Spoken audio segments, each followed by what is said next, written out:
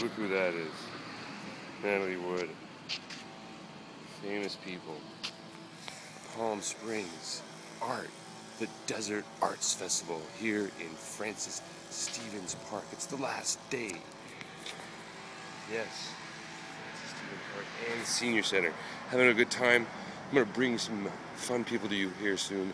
And this is Paul Renner, one of the most prolific wildlife photographers and one of the greatest guys in the world at the show here today. So I wanted to ask Paul some questions about how he got started as a wildlife photographer. As a wildlife photographer, I was lucky. I was born and grew up in East Africa, so I just got to know some Africans who taught me a lot about the wildlife. They showed me how You keep talking louder. Oh, okay. How you follow the animals, how you track the animals, you want to learn their habits. That way, when you want to go back, you can find them. And so I had been back and forth to Africa a few times. I started showing my photos in some art shows, and people kept coming and asking me, Paul, I'm going to go to Africa. Who should I go with?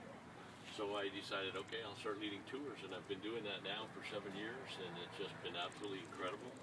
We go see this amazing wildlife, teach people how to photograph while we're out there, and everybody seems to love it. They come back and they go, Paul, that's the best thing I've ever done. And it's just exciting. I mean, I can't believe I get to do this for a living. Tell us your favorite shortest story. Oh, my favorite short story. Yeah. It's actually a little long story, but anyway, I'll cut it short.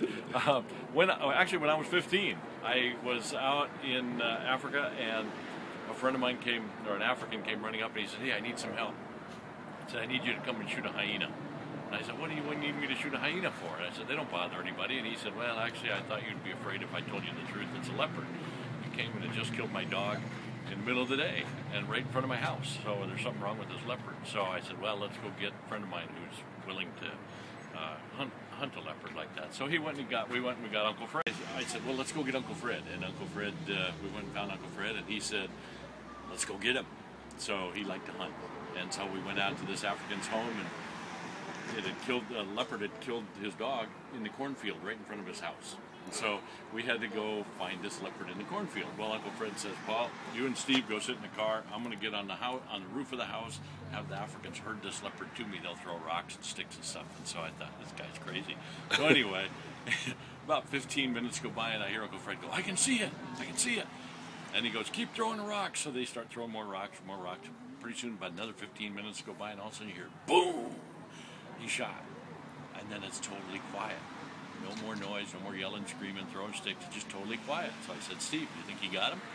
I said, I don't know. Let's go. Let's go see. Let's go find Uncle Fred, because obviously they must have got him, because nobody's coming out. So we go running into the cornfield, and we're looking around. All of a sudden, Uncle Fred goes, what are you guys doing in here? And I said, well, we thought you shot this leopard, so we came in to find you. And he goes, well, now you're in here with a wounded leopard. You stay right with me. And Uncle Fred says, just stay right close. Don't be wandering off. Stay right close, because a wounded leopard will attack anything.